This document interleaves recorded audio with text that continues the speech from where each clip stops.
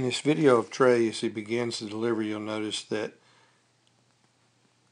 his hand is tilted or cocked in the glove. I would like to get that a little bit straighter so that he takes the ball out of the glove in a little better position. As he continues into the throw, you notice that he tilts. His body tilts and leans backwards,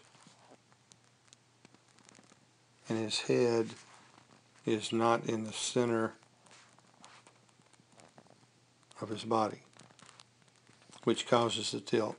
You'll also notice how low the ball is, and it's caused because of this tilt. So his upper body and lower body are not working in conjunction with each other.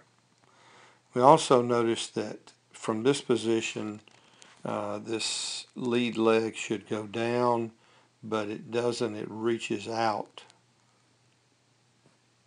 And by him reaching out with a front foot or front leg, it causes him to tilt with the upper body and get out of position. As he continues into the throw, you'll notice that he doesn't have a lot of external rotation with the arm. You'll see many pitchers who have good flexibility and good whip. Their forearm will be almost parallel with the ground. As he throws, he gets over a firm front leg pretty good. But as we discussed the other day, his back foot goes forward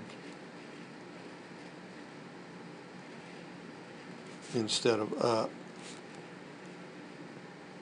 And when he finishes well in front of his landing foot.